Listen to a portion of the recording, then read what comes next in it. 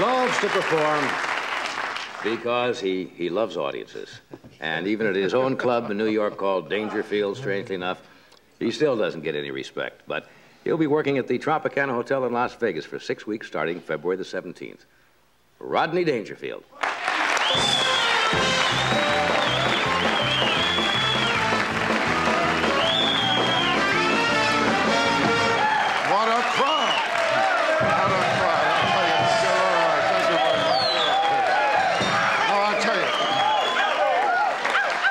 I'll tell you, I'm all right now. Last week I was in rough shape, though, you know?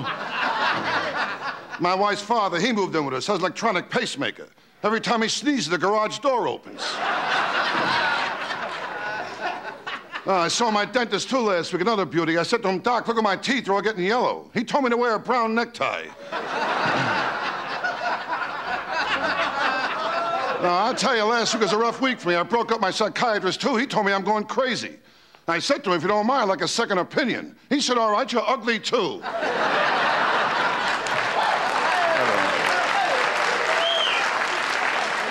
And then he told me to lay on the couch, face down. I tell you, on Halloween, that's when I know I'm ugly. I open the front door, kids give me candy.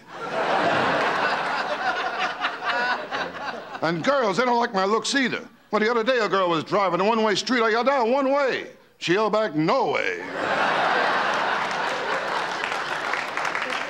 I don't know. I tell you, since I'm a kid, nobody wants me around, you know? I mean, the time I asked my old man, how can I get my kite in the air? He told me to run off a cliff.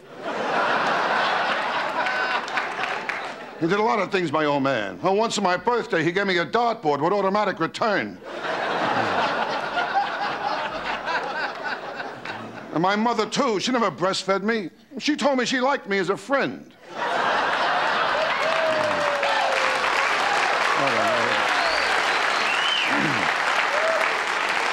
I tell you, since I'm a kid, I don't get no respect from anyone. Well, last week I donated blood. The family thanked me for saving their dog's life.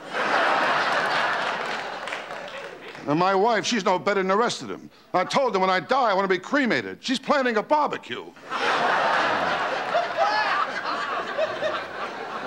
And with my wife, I got no sex life either. Outside my bedroom window, they caught a peeping Tom sleeping. What a sex life. Well, my dog keeps watching me in the bedroom, wants to learn how to beg.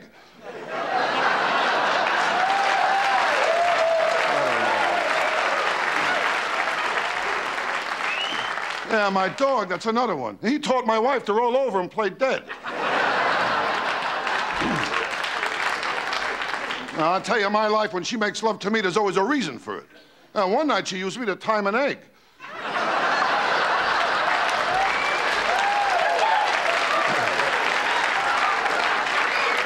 And I'll tell you something else, too. I don't like the nickname she gave me, either. Microwave. Hey, Hollywood.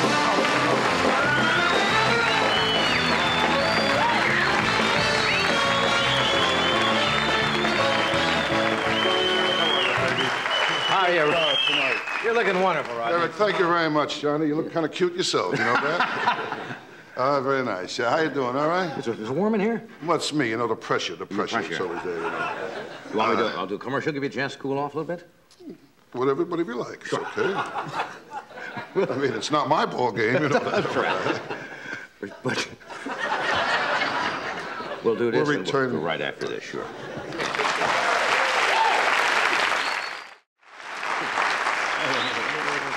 Very nice. Yeah, So, you look relaxed now. well, I'm okay. I'm fine. Thanks very much. It's always nice. This relaxes me, being out here in California. Really? Nice people. You know, California's a pretty country, too. You like it, huh? Well, I like big mountains. They got big trees. You know, it's lovely out here. Yeah. You know, I love trees. You know that. Oh. Sometimes I spend a whole day just looking for a piece of oak and a hunk of ash. You know that. No, I mean, in New York, there's not many trees. There's not many trees. Well, where I live in New York, there's only one tree in my block, you know, and 2 guys live in it. I'm telling you, it's You live in a rough neighborhood. Oh, very bad. Are you kidding? My neighborhood? Forget about all kinds of people there. Yeah. But this last week, a guy rotated my tires from my car to his. No, my neighbor, there's always problems, though. You kidding? My block is a beautiful children's zoo, you know? Last week, 4 kids escaped. I mean, always problems. No, but I'll tell you, kids are bad today, Johnny. They're bad today, Johnny. Yeah. I'll tell you, my kids, same. My kid, too, full of smart answers, you know. Well, the other day I said to him, I says, you're young, you don't have it upstairs. He told me I was old, I don't have it downstairs. Now, I mean, people can drive you nuts, Johnny, you know. Yeah. Like the other night I went into a place, I asked the bartender for a double. He brought out some guy who looked like me.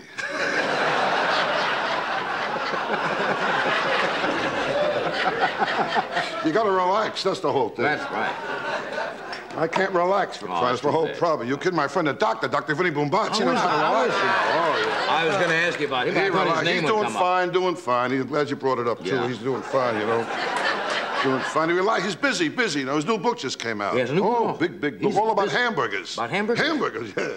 The book's entitled, She Was in Love with a Quarter Pounder Until She Tried the Whopper. It's a very good...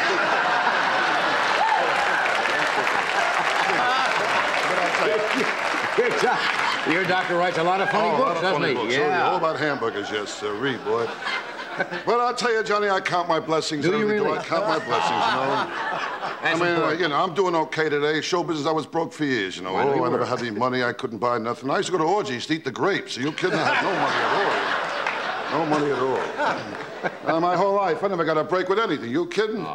With me, nothing comes easy, nothing. Well, last week, my gay uncle died. Left me all his dresses.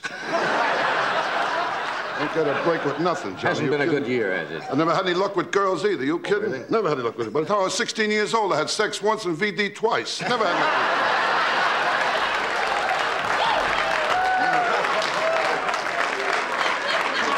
it. When I was a kid, I never got girls. Never. Really? My friends didn't know, though. I fooled them, you know.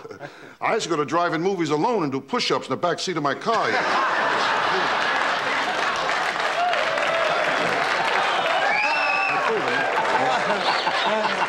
I mean, I got a girl here and there, but nothing, you know. Yeah. Nothing.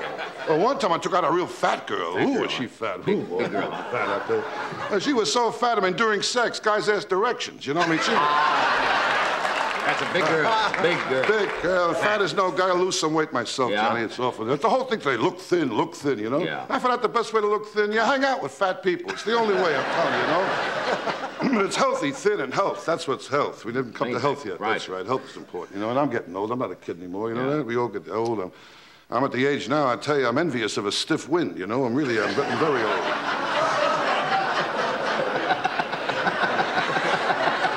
It's tough to work it out, you know? Yeah, of course, you got to take them on the road, you know. I've been more depressed than ever lately, too, Are you Johnny. depressed? Very depressed. Oh, I'm sorry. Come on, laugh it up, will you? I'm very depressed. No, I'm very depressed. It's worse than ever. This depression, yeah, go ahead. It's like a heaviness on top of me, Johnny. Yeah. It's always there, this heaviness, always right on top of me, you know? Yeah. Other guys get up in the morning, a new day, up and at 'em. I wake up, the heaviness is waiting for me nice, you know? And sometimes I even talk to it. And I say, hi, heaviness. And the heaviness looks back at me, today you're going to get it good, you know? You'll be drinking early today. And I don't want to drink because I'm a bad drinker, I'll tell you that, Johnny. When I drink the next day, I got to do two things. I got to try and locate my car, and I got to bring back the car I took. I mean, I'm a bad drinker. Remember that one? Yeah, sure. Of course I do. Of course you do. You know a lot of my bed. I don't know. Bring on the next guy. I don't know what to do.